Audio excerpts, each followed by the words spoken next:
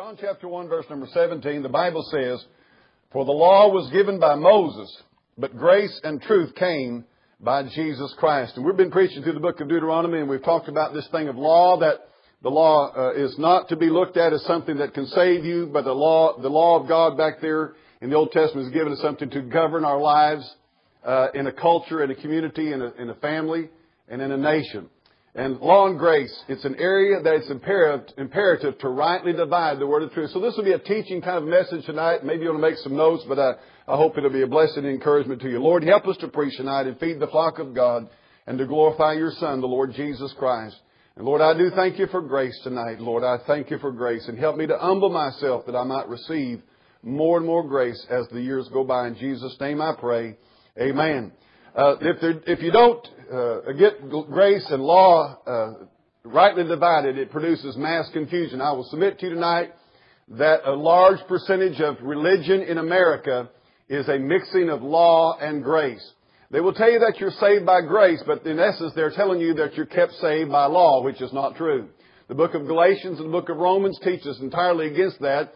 But when you have somebody tell you that if you do certain such things, if you're supposed to be a Christian, and you do certain such things, and that would cause you to lose your salvation, you are then mixing law and grace, which is a very dangerous thing to do. And it takes away from the finished work of Jesus Christ. It's contrary clearly to the Scriptures. And that's why I want to be really careful going through the Deuteronomy and things, because if you're not careful, you'll start kind of moving and migrating toward this. Well, I've got to keep this and do this and do this and do this in order to either be saved or to keep saved.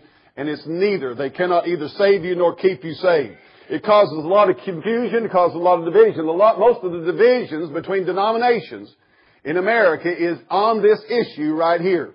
Those who believe totally in the absolute grace of Jesus Christ to save them, plus nothing, minus nothing. And those who believe that Jesus did die, but you've got to do this, this, or this, or the other. And there's a whole list of those things we talked about. Some people say unless you're baptized, you didn't get saved. If you don't quit smoking, no, you didn't get saved. If you don't do this, you don't wear a dress as long as I do, you're not saved. All those kind of things. And I'm for convictions and I'm for governance. But I never preach that governance saves you. Christ's blood and His substitutionary sacrifice saves you. Now, first of all, but there's a possibility that churches can be what I call overrun in grace. They neglect the law. They never preach the law. They never talk about the law. They never teach or preach the law. And they always talk about grace. And here's the reason they do it. They have people in their church who are either not been taught right or who are not saved, okay? And people who are worldly, and the world starts coming into the church, and they don't want to preach anything that would offend them, that would cause those people to not come back to church. You can't operate a church of the Lord Jesus Christ like that. If you do that, you'll have to compromise, and pretty soon the worldliness will take that church over, and it's as dead as last year's rocks. But you can overdo in grace. Now here's what happens when grace is overdone and law is neglected. Jesus did not neglect law. He said, I didn't come to destroy the law. I came to fulfill the law. And He said, heaven and earth not pass away till all be fulfilled. He said, I didn't come to do away with the law. But when you overdo it, grace will be turned into what the Bible calls lasciviousness. Lasciviousness is shameless immorality. And here's why it becomes shameless.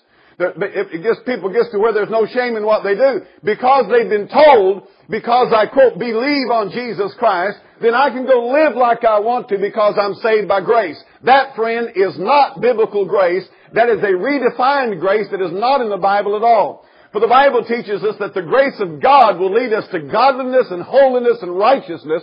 And if the grace that you pretend to have, the grace that you say you're saved by, is not producing Christ-likeness in you, is not producing holiness in you, is not producing the love of God in you and righteousness in you, it is not the grace of God. It is a substitute religion. It's a substitute a spiritual activity of the devil in your life. And so grace can be turned into lasciviousness. In other words, a license to sin. And it brings worldliness in the church. A neglect of the law of God and the principles of the law of God, which is needed, and they are needed in the church because that's what brings men to Christ. The law makes us see our need of a Savior. The reason we preach law is to make men see the sinfulness of their own lives.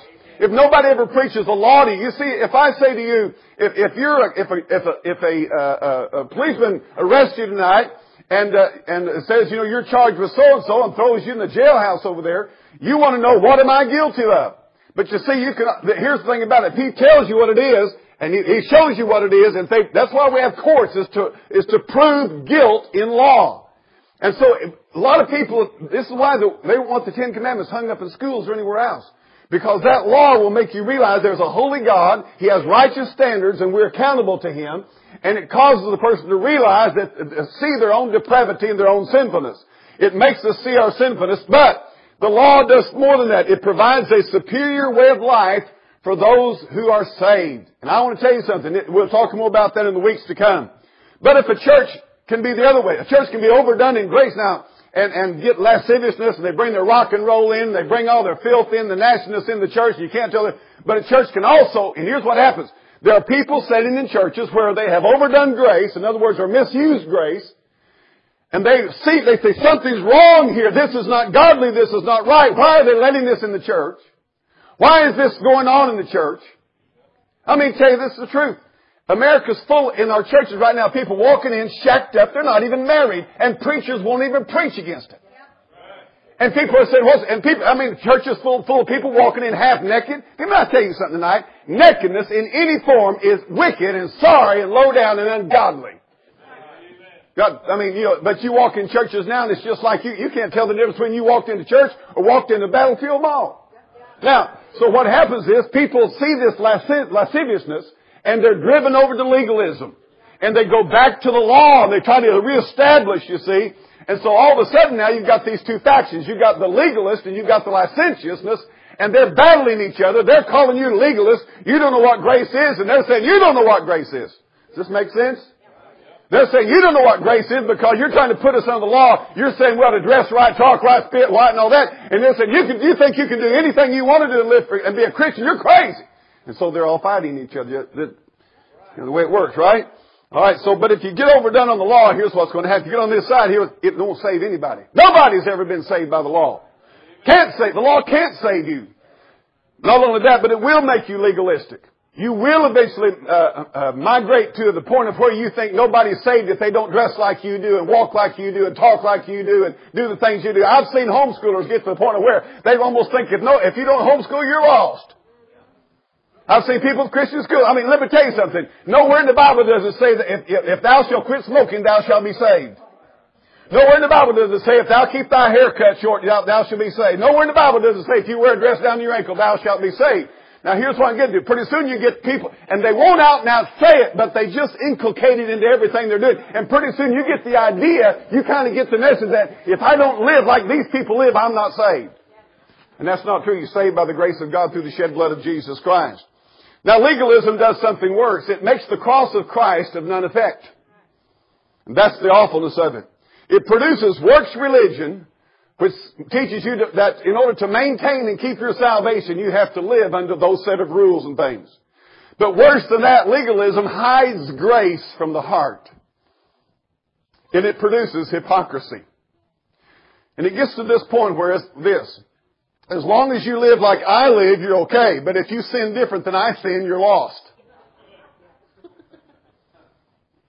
And the truth about it is that in a lot of churches in America, and I tell you, we got to guard against this here. In our church here, in the church that God has given us to worship here, we have got to guard against this hypocrisy because let me tell you something. As far as I'm concerned, there are a lot of things worse than what we call some of these sins out here. Let me tell you something. Subtle, deceptive lying and hypocrisy of the mind and heart that people cannot see is worse than anything. And when we cloak ourselves with religion to hide our sins, that's what Jesus really went against when He was preaching. So be careful about that. Now, as I said in John, our text, it says that the law came by Moses, but grace and truth by Jesus Christ. The law was given to Moses by God. It was threefold. There's a moral law, civil law, and ceremonial law in the Old Testament. And portions of Deuteronomy and Leviticus are expansions and case studies of those three sections of the law. And yet they are one law, even though they're broken down into three areas. The moral law, the civil law tells you how to run your government. Moral tells you how to live your personal life morally. Civil law tells you how to run your government. And then you have the ceremonial laws, which is how to worship God. By the way, let me say this to you. There was both law and grace before Moses at Mount Sinai and before Jesus at Calvary. In the Garden of Eden, God has set the law forth. Thou shalt not eat thereof. Right? That's law. But you know what? God gave them grace. He clothed them with skins and forgave them and redeemed them through the blood of a sacrifice and a substitute. And so you see also the law and grace in Noah's day. There was a flood. God condemned and God destroyed. That was law. But Noah found grace in the eyes of the Lord. And the ark was a picture of grace and the flood was a picture of law. Now the Bible teaches us in Romans chapter 2:14 that the law was not given to the Gentiles primarily. It was given to the nation of Israel. Israel is not the church and the church is not Israel. The law was primarily and exclusively given to the nation of Israel in the sense for their guidance and their direction as a peculiar people unto the Lord. But in Romans chapter 11, the Bible teaches us that we as Gentile believers are grafted into the olive tree and are partakers of the blessings that come from the governing laws of Almighty God. Brother, I tell you that's the truth. And God has blessed this nation as we inculcated the Judeo-Christian principles and laws, governing laws of the Word of God. Example in Exodus chapter 31 verse 13, the Sabbath law was given to Israel for a sign between God and Israel and throughout their generations. And yet the Bible teaches and prophesied in Hosea and also I believe in Ezekiel that the Sabbath would be set aside and then reinstituted when Jesus Christ comes back and through the millennial reign. Now I'm not being mean to anybody tonight, but the Seventh-day Adventists and all your Saturdayite people haven't got a clue because they wrongly divide the word of truth and they're totally messed up about things because they went so far back into the law, see. And by the way, here's what happens with this legalism thing. It really feeds the flesh because it says, well, I don't do that. I don't do that. And it makes you feel proud and superior. And that's what the Pharisees and the Sadducees had gotten themselves in. Now, just take, for instance, the Jehovah's Witnesses. Jehovah's Witnesses claim that, they claimed for a long time that there were the 144,000. Isn't that right? They'd come up to your door and talk to you about you need to become a Jehovah's Witness because you'd be 144,000. I got news for them today. The 144,000 discussed in the Bible is Israelite people. Now, the 12 tribes, and God lists the 12 tribes. And what I always want to ask the Jehovah's Witnesses, what tribe of a Jew are you from? And they can't even answer that because they're not a Jew. And so it's not rightly dividing the word. That's where it comes from, not rightly dividing the word of truth. And so, by the way, not only that, in every area of life, God tells them how to live. You know, God told them what to eat, what not to eat. God told them how to clean themselves. God gave them hygiene laws. God gave them health laws. And if we abide by these laws and let these laws govern our lives, He gave them laws concerning punishment of crime. He gave them laws concerning child rearing, finances, and every realm of life. And if you'll go back into the law, study that, read that, and hear that, God will bless your life. Blessed is the man that walketh not in the counsel of the ungodly, but his delight is in the law of the Lord. And in His law doth he meditate day and night. And he shall be like a tree planted by the rivers of water, and whatsoever he doeth shall prosper. God tells you if you'll meditate in this your temporal and material life, God will bless it by doing that. Now, what is the purpose of the law then? Number one, it's not to justify or to save, because Romans 3:20 says, for by the deeds of the law shall no flesh be justified in God's sight. It might be in man's sight, but not in God's sight will He ever justify anybody by the deeds of the law. The second purpose of the law is to give a knowledge of sin. People need a knowledge of sin. You know, the tragedy is kids nowadays don't know that things are wrong. They're being taught this licentiousness that anything's all right and whatever I decide to do, it's okay. And let me say this tonight to you concerning some of the major issues that's hitting this culture. For instance, sodomy. Your queer, faggot, gay bunch. They are absolutely on a warpath trying to convince children through books and schools that that's a normal thing, that there's nothing wrong with it, and anybody that doesn't believe that is archaic and out of sync with the whole world. I've got news for those bunch of liars. They are evil, they are wicked, and they are wrong, and this Bible's still true, and they are perverts to the deepest degree. They are reprobate, and you're going to waste your time witnessing to them because they're reprobate already. Their mind is turned upside down.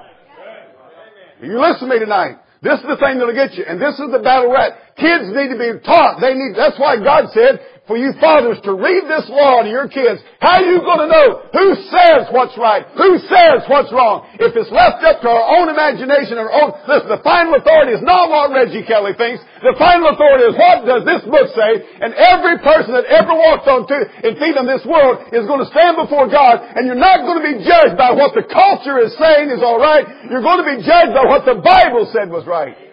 And that's where it's at, and you better get a hold of it. Your kids will be, all of a sudden, I mean, who said smoking marijuana is wrong?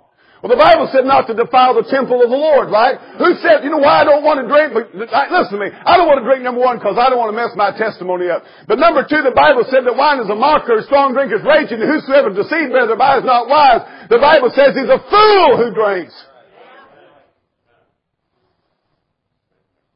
So, you know, it just said God, and that's why God said it's for your good. Paul even carried this further into the spirit of the thing in the New Testament. He said, the things that I'm writing to you are not for your destruction. Listen, young people, get this down. When the man of God preaches the Word of God, it is never for your destruction. It is for your good. Not for your destruction, it's for your good. You get in a good attitude about the preaching of the Word of God. You get a good attitude about God, a good attitude about the Word of God. And say, you know what, the Bible says that's right and that's good for me. I may not understand it right now, but it's a blessing to my life. Number three, the law will stop the mouths of men.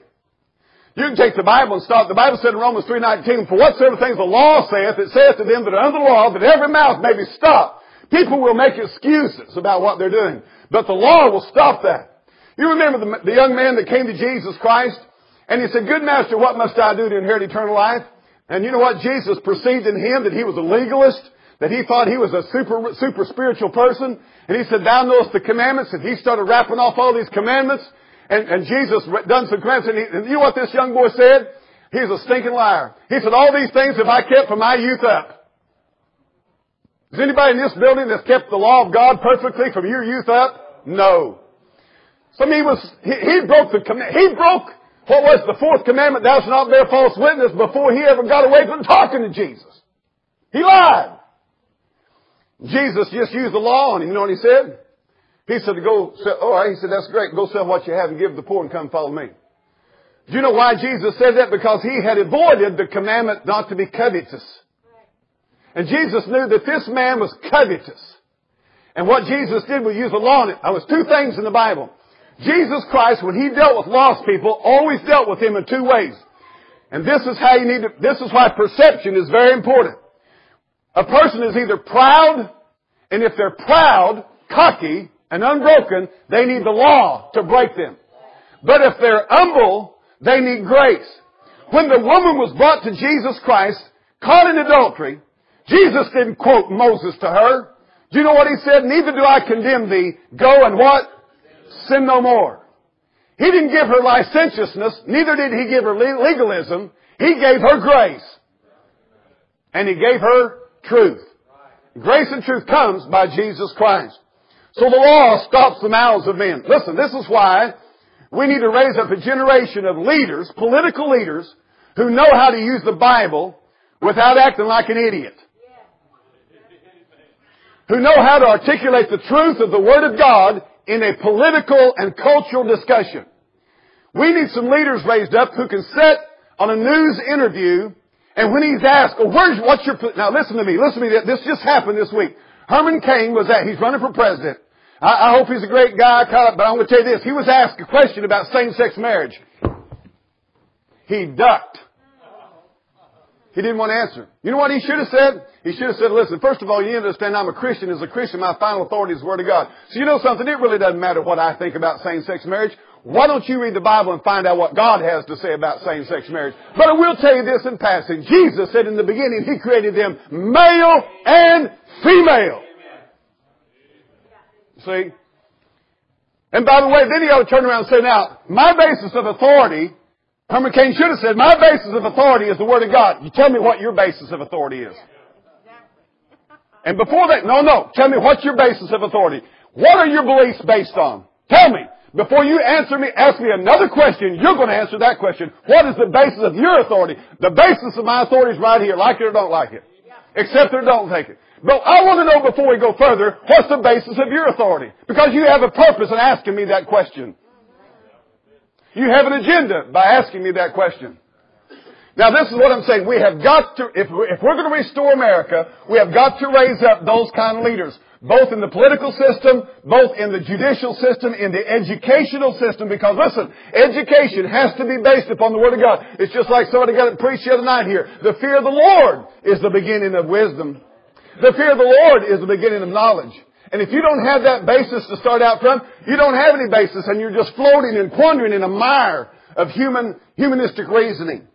And the fourth thing is this, to show the world that it's guilty before God, as I said, that until a man sees himself guilty before God, he'll never see his need of Jesus Christ. Let me just tell you what's going on in this country. Preachers aren't preaching the law of God. They're not producing conviction by the Holy Ghost of God, and you can't get saved without conviction. You can't get saved. That means, what is conviction? That's when the Holy Ghost of God tells you in your soul and your conscience, your spirit, you're guilty before God, you're in trouble with God, and you better do something about it before you bust hell wide open. That's conviction. You're guilty. You're guilty. You're a sinner. You're vile before Almighty God, and you deserve hell before a holy God. That's conviction. But now what we've got, we've turned churches into little clubs that you join. Little social centers. We come to make ourselves feel better about our self-righteousness. That's exactly what we've turned them into.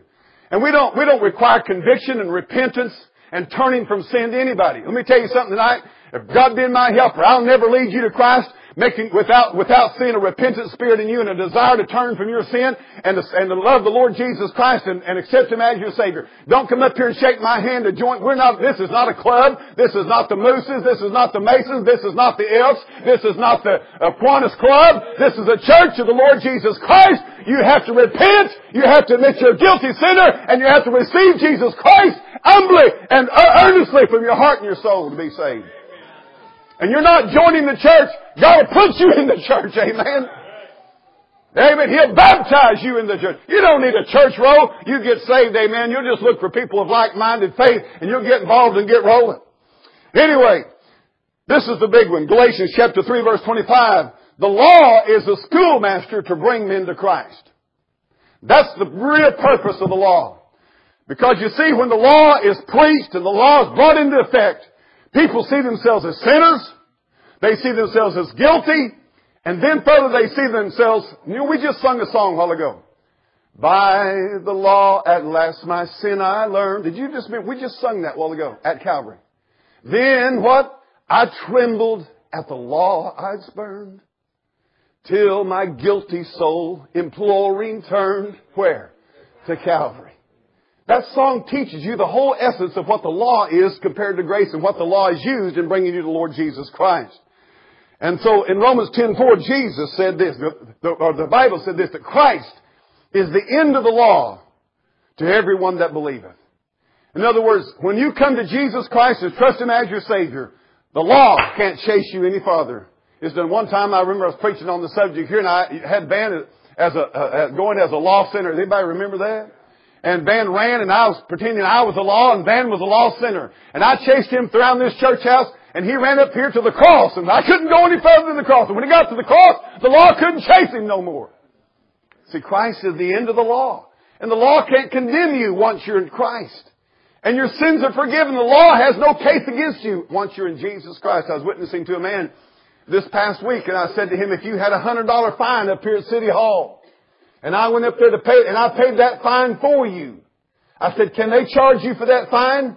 He said, well, no. I said, that'd be devil jeopardy, wouldn't he? He said, yes. I said, if your fine is paid, it's paid, right? Yeah. I said, that's what Jesus Christ did for you on the cross. He paid for all of your sins for all time. And if it's paid, it's paid, amen. So Christ is the end of the law. And finally, let me say this to you. In the way of the law, it gives a superior way of life in every area of life, both civil and governmentally and civic and so forth. Marriage, you obey the law of God in marriage, you'll have a great marriage. Amen. I'll tell you what will be good. Your home, you obey the law of God in your home, you have a good home. In the bearing and rearing of children. By the way, if you'll obey the law of God in social relationships and finding the mate in life, Deuteronomy chapter 7 is going to talk about don't get out there and marry unbelievers. And you obey the Word of God, and God will bless you for it, and God will bless your life. So you have the Old Testament, you have the letter of the law. When you get the New Testament, you have the spirit of the law. Now remember that they would talk to Jesus, and Jesus would say this, ye have heard. You read the Bible, you'll find what Jesus would say. When He was teaching, He'd say, ye have heard that it hath been said of them of old time. But I say unto you. Now notice something. This is good. Now watch this. He did not say, ye have heard, it is written. He said, ye have heard that it hath been said. Now what was He dealing with? They had taken the law, the Old Testament, and they had twisted it around to where it didn't even mean at all what Jesus said. And they're trying to take the law and make it a means of salvation, and that's not what it said at all. He said He'd bless them. He said it'd be well with them, that they'd be well with their children, but never said to save them. And so Jesus, if you read a lot of His writings, He's always saying, ye have heard, but I say unto you.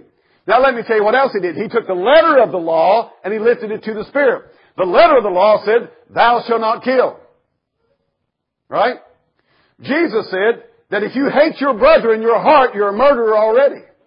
You see, Jesus took it into the heart where the source of it is. And that's why John Adams said at the founding of this country that he wanted Christianity to be the religion of America because, he said, it rules men from their hearts and you don't have to rule them externally. Christianity is the only faith in the world that rules men from their hearts. And so Jesus went to the heart, and that's what preaching and teaching in our churches and our family. And hey, by the way, that's what you should do with your children. You don't legalize, letterize your children. Don't do this, don't do this. Here's a set of lists. No. You learn that you give your kids a heart that want to obey mom and dad, that want to obey the Lord. And you don't stop with mom and dad. You talk about why this is a sin against God. Take a child's violations and take a child's training. Past mom and dad, past the church, past the pastor. Take him to God. When you get your child in touch with God, you'll start getting something done with the heart. But anyway, the New Testament is the Spirit of the law. Let me give you another one in the New Testament, how the Spirit of the law compared to the letter of the law. Jesus said, you've heard, it said, thou shalt not commit adultery. That was the law, right? That's the letter of the law. But what did Jesus say? But I say unto you that whosoever looketh upon a woman with lust in the heart hath committed adultery with her already. Now you know what Jesus is teaching us? That long before, listen to me, long before that man ever committed adultery with a woman, he had committed it in his heart long before. And that if he could have stopped that in the heart, it would have never happened in the actual. And that's why the Bible teaches us that salvation is a matter of the heart. If thou believest with thine heart the Lord Jesus. Isn't that something? You see, like Islam, all they can do is cut your hand off if you're stealing, but they can't take away the desire. Other than from fear of losing a hand. But God can change your heart when you get saved. You don't want to steal from people. Change your heart. That's the beauty of Christianity and the power of Christianity. The law is a pattern for all just laws, for all nations, civic, social, and moral. It's the foundation for all success in life. But not taken away from Jesus Christ, because He is the Word of God. And it's the means of bringing us to faith in Jesus Christ. And it is the basis of spiritual maturity. In Hebrews chapter 5:14, but strong meat belongeth to them that are of full age, even to them that by reason of use have their senses exercised to discern both good and evil. And that's why we need the law. Let me tell you, a child that's been taught the Word of God, he'll have a discernment about what's right and wrong. Even when he doesn't know just exactly what's going on, he'll say, the Holy Spirit says, something's wrong here. Something about this is not right. That ability to discern between good and evil.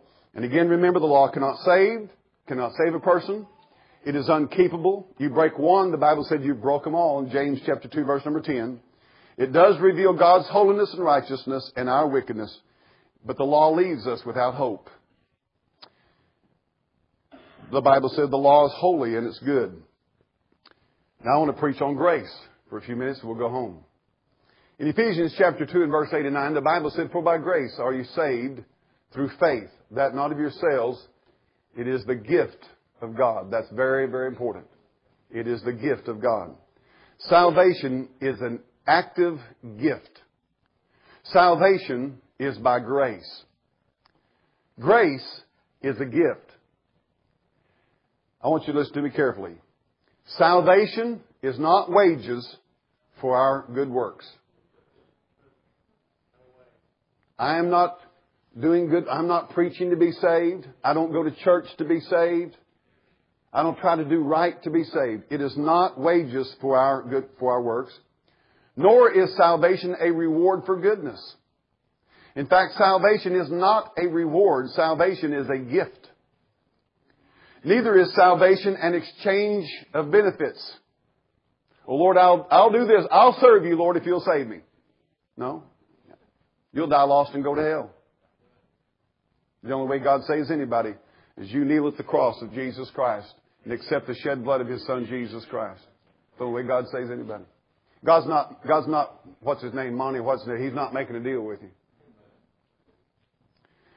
Grace is a gift.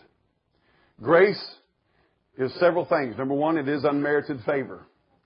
Grace is the unmerited. We don't deserve the favor and love and mercy of God, and yet He gives it to us. Grace is not only unmerited favor, it's undeserved mercy. We don't deserve God's mercy, but He offers it to us. And now let me say something to you tonight. God never offers grace and mercy to a person except through the merits of Jesus Christ taking your sin upon His blood. The only way God, a righteous, holy God, can forgive and release a condemned sinner is that someone else has satisfied the just demands of the holy law of God. And Jesus Christ did that. And that's why God can give you grace. And that's why God can give you mercy, is because Jesus took your punishment and you and I can go free. Grace, though, is more than that. And this is what I love about grace. Grace is that work of the Holy Spirit of God in us to produce a desire and the power to obey God. Now that just rankles some people's soul, buddy, but I'm going to tell you, because, if it's different, something you've ever heard, but let me tell you, Paul said this. Paul said, I am what I am by the grace of God. He said, I labored more abundantly than they all, yet not I, but the grace of God in me. You know what he said? The grace of God was laboring in him. Can I tell you tonight that it's the grace of God that allows me and gives me the desire and the power to get up here and preach every Sunday and Sunday night and Wednesday night and go year after year after year? It's nothing but the grace of God. My flesh would want to quit. But God's grace is sufficient. It's the desire and power given to us by God to obey Him and to please Him. Grace is not an entitlement either. There's nothing we've ever done to deserve it. God's heart is the source of grace. The reservoir of grace is that it's sufficient. My grace is sufficient for thee.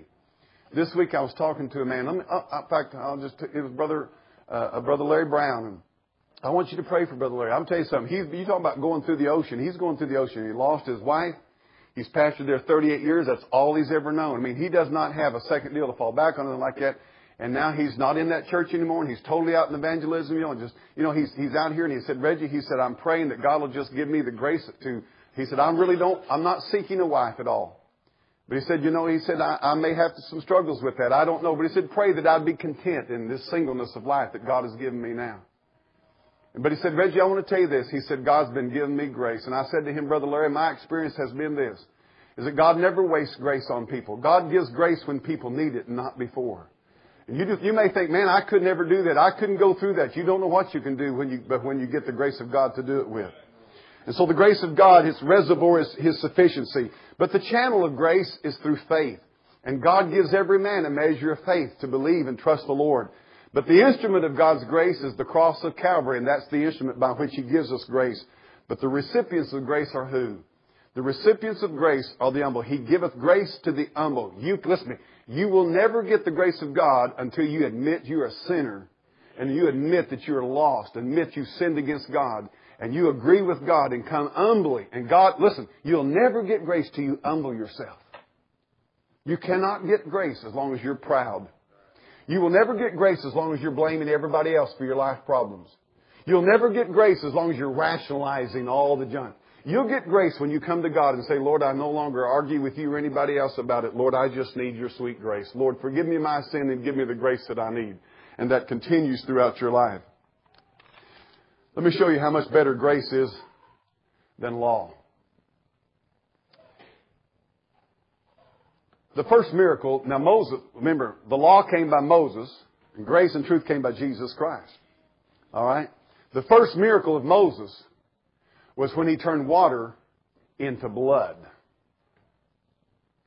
And that water turned into blood was a symbol of death.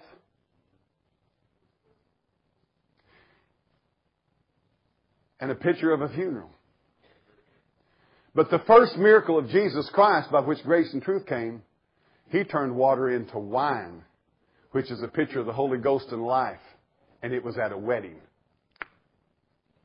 How many would rather have grace than law? Amen.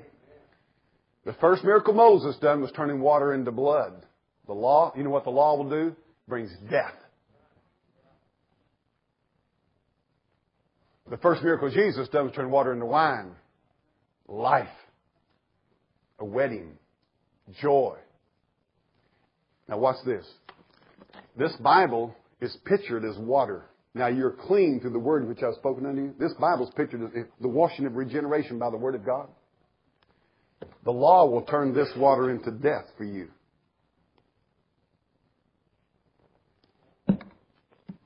Can't save you. But grace will turn this water into wine for you. I won't say that again. The law will turn this water into blood. And here's what it is. And it all depends. You know what depends on what it's turned, whether you get grace or law. And if you try to stick with the law and you say, I'm not going to receive Jesus' grace, I'm going to go, so you have no option then but to go by law to the court of God in judgment. It's going to bring death. But if you humble yourself and get grace, God will take the same Word of God and turn it into wine for you. That same water turned into wine for you, and this will be the happiest thing you've ever got a hold of in your life because it saved you. Moses, in Exodus chapter 10, brought darkness upon the whole land of Egypt. But when Jesus came, grace, He brought light into the world. He said, I'm the light of the world. Moses, the last scene in Egypt was death, as the firstborn were killed. But one of the last things that Jesus ever did was the miracle that was the resurrection of Lazarus and His own resurrection. So what you see is both the first and the last of the law, the difference in it is life, death and life, darkness and light, and burials and resurrections. And that's the difference between law and grace. Watch this. In Exodus chapter 32, the first time that the law was preached, there were 3,000 people killed. In Acts chapter 2, the first time grace was preached, there were 3,000 people saved. Law came by Moses, grace came by Jesus Christ. The law will strip you, but grace will clothe you. In Exodus chapter 32, the law comes, the people were naked. Proclaiming the law reveals our nakedness and our shamefulness. Did you know, when you preach the law, see, this is why people don't want to hear preaching the law, because you get up and preach the law of God, and all of a sudden their self-righteousness is stripped off, and their religion is stripped off, and the Holy Ghost of God uncovers their secret sins, and all of a sudden they're naked before God! And guilty, see? That's what the law does. But if they'll stick with it and get grace, God will clothe them with His righteousness. The Bible teaches us in Mark chapter 5, what's this? That demonic man, he was naked. But when Jesus came, the Bible said He was sitting and clothed and in His right mind. The law on the Good Samaritan, the priest and the Levite went by. They were symbols of the law. And if you remember, that man had been hit. He was stripped. But here comes the Good Samaritan, picture of Jesus Christ, takes him to the end, clothes him, takes good care of him. The Bible teaches that the saints will be clothed in fine linen, white and clean, the righteousness of Jesus Christ. Listen to me.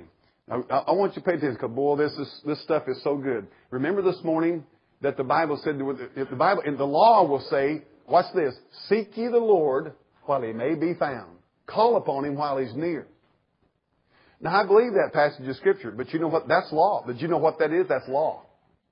You know what grace says? Jesus came to seek and to save the lost. The law says, you seek God, you try to find God, and that's what people are doing. They're trying to find God. But grace, God seeks you. And you know that's the truth. God sought me out, and God found me, and God found you by His sweet grace tonight. The Son of Man has come to seek and to save that which was lost. In Leviticus 18:5, the law says, what's this? Do and live. But grace says, live first and then do. You see, you can do and never live spiritually. Grace says, live and do. Grace works from the cross. Grace says it is finished. And what is finished is the just demands of a holy God against the sinfulness of man in the Lord Jesus Christ's death, burial, and resurrection. The law says that you become a son by service. But grace says you become a son by love.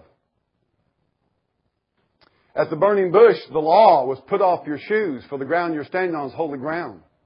But grace says that we're shod with the gospel of peace. God puts shoes on us.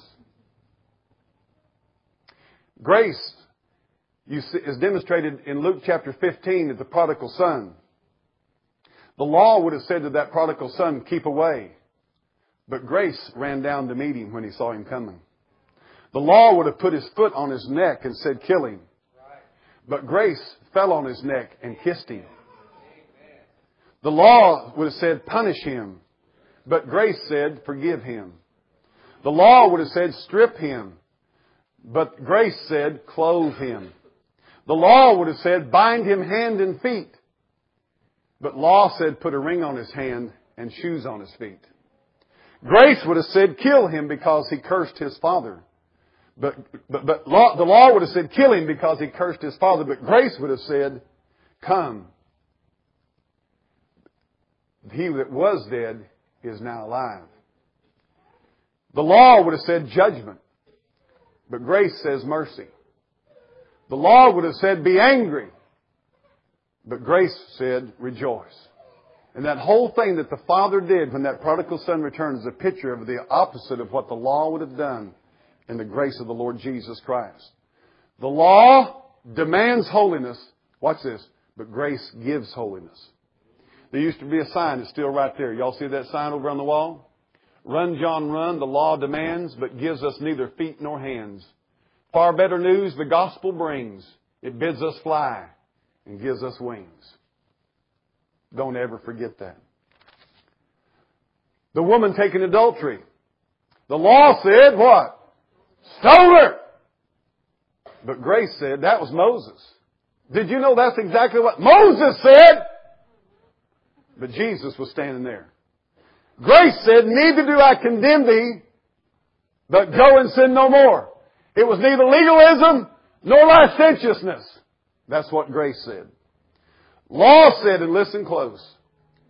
You just read this in the text this morning in Deuteronomy 6. The law says, thou shalt love the Lord thy God with all thy heart, all thy soul, and all thy mind. And by your own testimony this morning, you sat there and said, none of you said you'd ever loved Him with all your heart. And you know what that means? That we're lawbreakers. And if we broke just that law right there, we're guilty of hell, and every one of us in here is guilty of it. But let me tell you what grace says. 1 John 4:10. Herein is love. Not that we love God. Not that we love God, but that He loved us. And gave His Son to be the propitiation for our sins. That means that His Son satisfied the just demands of a holy God on the cross of Calvary. Isn't that something? Law says, love God! You say, I'm trying to, but I don't.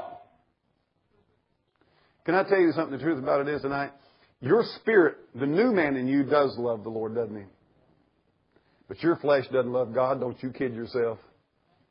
Your flesh doesn't love God. We couldn't love God, but God loved us. You know, it's not how much I love God, but it's how much God loves me that counts. God commended His love toward us, and that while we were yet sinners, Christ died for us. That's what counts. It's not how much I love God, because I don't love God very much. But it's how much God loved me, and He loved me so much that He gave His only begotten Son to die on the cross for my sin. The law said, come every year and never be perfect. But grace says, this man, after he had offered one sacrifice for sins, forever sat down at the right hand of God. The law says, I'm condemned already. John 3:18 says we're condemned already. But grace says, he that heareth my word and believeth on Him that sent me hath everlasting life and shall not come into condemnation, but is passed from death unto life. And this is the biggest thing, one of the best news you're ever going to hear in your life. Under the law, the sheep died for the shepherd. But under grace, the shepherd died for the sheep. But I want to tell you something. Law came by Moses, but grace by our Lord Jesus Christ. Why does God give us grace? Why does God give us grace? It's the only way we could be saved. There's no other way for us to be saved except through grace. Ephesians 2:6-7 says that in the ages to come. Whoo, man alive. In the ages to come. Can you imagine? Some of these days, Ralph, I ain't going to be tired no more. Seems like I've been tired ever since I got past my teenage years. That in the ages to come, He might show the exceeding riches of His grace in His kindness toward us through Christ Jesus. Old rotten sinners like you and I are nothing but the trophies of the grace of Almighty God. The world says this, and religion says this. Good men go to heaven and bad men go to hell. But grace says, good men go to hell and bad men go to heaven.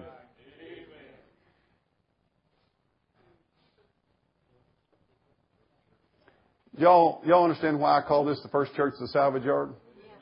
Y'all understand why I'll come out in front of the pulpit. I mean, literally in a spiritual sense, I'll come out every once in a while and charge the devil head on, because I never want legalism to creep into this church. I always want this church to remember that we were wicked, sorry, low-down, hell-deserving sinners saved by the grace of God. And I don't ever want that to be lost to the theme of this church, because the day we lose that, we've lost the glorious presence of the Holy Spirit's sanction upon this work.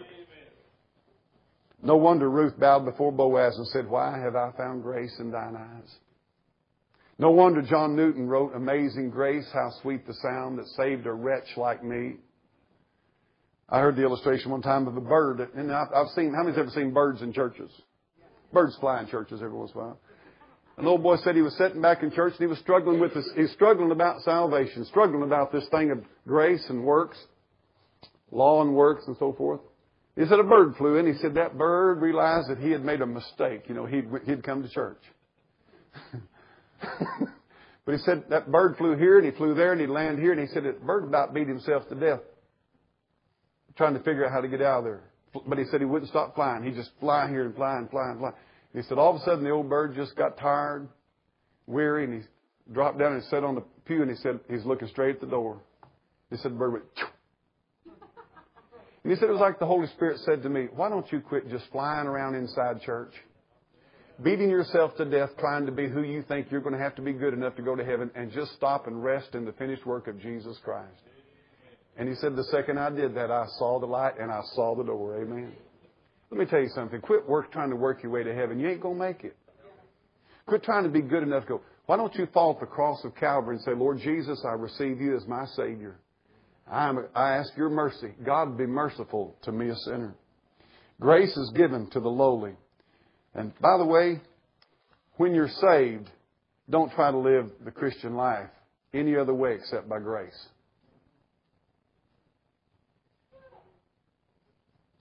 Don't try to live the Christian life in the energy and power of the flesh. You can only live it by the grace of God. If we went to heaven in a ship, they'd call it the fleet of grace, the grace fleet. If we went to heaven in a train, it'd be Grace Railways. And if we went to heaven on an airplane, it'd be called Grace Airlines. Because we're going by grace. Amen?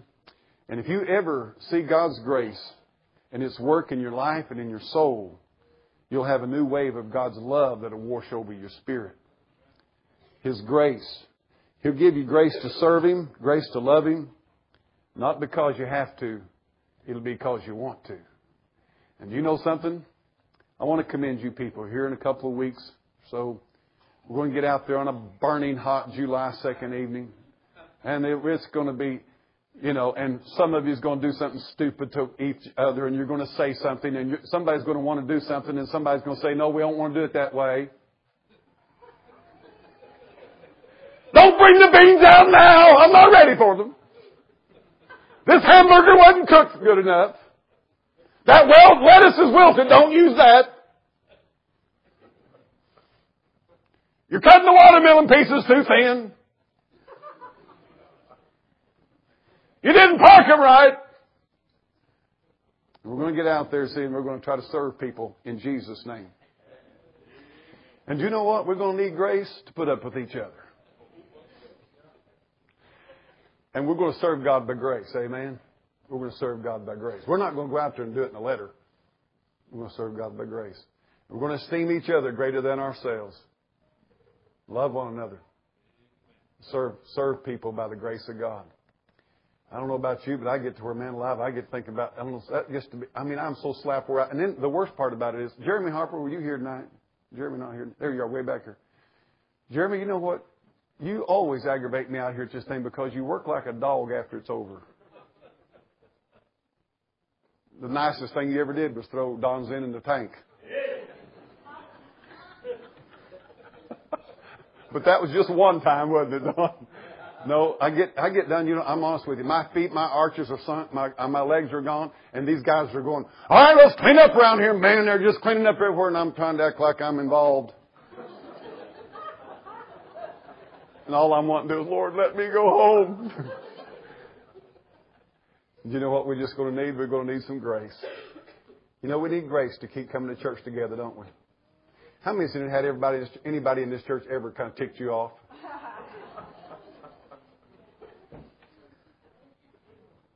You need grace to forgive, don't you? You need the grace to love each other.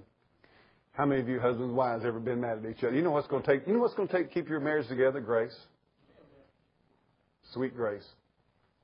The grace of God. By the grace of God, we are what we are. Law came by Moses. Moses, you can have it. But grace came by Jesus Christ and truth. And that's what I want to live my life by. Buddy, I'll tell you something. I'm so happy tonight I'm saved by the grace of God. You know what else? I'm saved forever. I've been made a new creature in Jesus Christ. Saved, given eternal life in Jesus Christ. The grace of God. I want to ask you tonight a question. Are you saved by the grace of God? Have you ever been saved? You ever been born again? Have you been born again? I mean, have you been born again? Have you been saved by the grace of God? Not how good you are.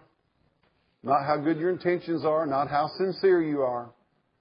But have you trusted in Jesus Christ dying for you on the cross, shedding His blood, dying in your place as your sacrifice? And He died and buried and rose again. Have you trusted that as is that what you're trusting tonight?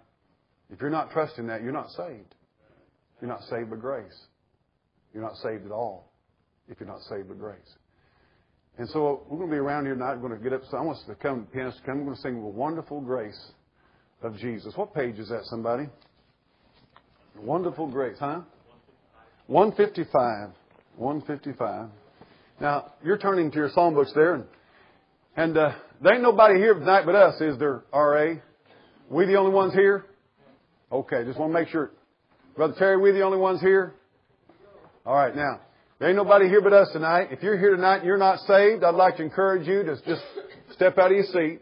I'd like to invite you to come down right there, that old wooden bench or that old wooden bench, or I don't care where you get. You know, I heard about a lady got saved the other day, and I got so tickled because this is the way it is. They said this lady there's a service going on, and she said about halfway back, and the preacher said, I saw her weeping while I was preaching. Said something just come over and said, I saw her weeping. And said, to give the invitation, said she started to come out, and said she come out of the pew, and said she stopped. And said she dropped on her knees and began to weep and said, God, if you're going to save me, you're going to have to do it right here. I can't go another step farther. This is it. You know, isn't that good? I'm glad. Aren't you glad God saved you before you can get to the altar? Amen. You know what I really think? I think most people get saved before they ever get there. And you know, tonight you can be saved before you can be saved right where. But I want to invite you. You ought to make it public. You ought not be ashamed of Jesus Christ. Now, I want to speak to those that are saved tonight. You may be struggling. You may be going through a tough old time. You know what you need tonight? You need grace. You need lots of it. The best thing you can do is just humble yourself and say, Dear God, I want to humble myself before you. I'm not going to be arguing about this, that, or the other with you and asking you why. Lord, just give me grace to go through what I'm going through. Grace for every trial in life. Let's stand together tonight. You do what God tells you want to do tonight. Here it is. Wonderful grace of Jesus, greater than all my